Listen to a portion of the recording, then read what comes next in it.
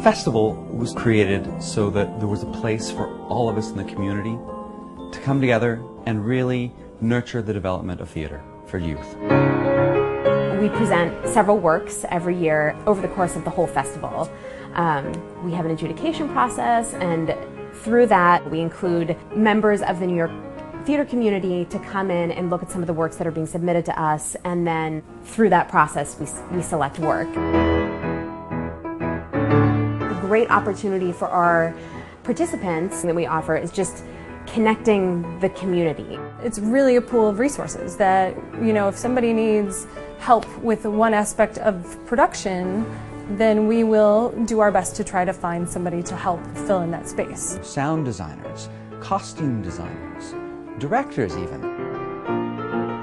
One thing that we're actually pretty excited about is working really closely with the artists in terms of helping them develop their work in whatever stages they might be in. One of my favorite things about this festival this past year was seeing the process from the script to the stage and working with those people to make that happen. It's really possible to go through that process with us as a festival. We are there to help the artist all along the way. We have materials for the arts, which is really great for any props or anything they need for production of the show, so they can go to this big huge warehouse out in Queens and just take things for free. We have a fantastic promotional team that's working behind us that we're really proud to be working with, and a stellar advisory board. From Tom Schumacher, who's the president of Walt Disney Theatrics here in the city, Cheryl Hansen, she's been so helpful along the process, John Tartaglia from Johnny and the Sprites, who also was a big Broadway star as well.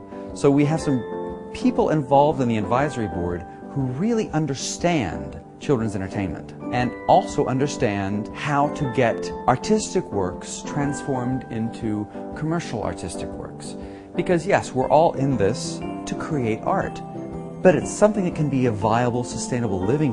The festival itself was really wonderful, not only to see their dreams and works realized, but to see how that affected the community and the children that came in. We wanted everything to come together and the artists to feel like they were moving forward with momentum with their work, and we wanted the community to come out and watch and appreciate and interact, and that's exactly what happened. We had New York children's theater companies come to every weekend of shows. We had almost 1,000 people come out. It was just very joyous and really exciting for a successful year.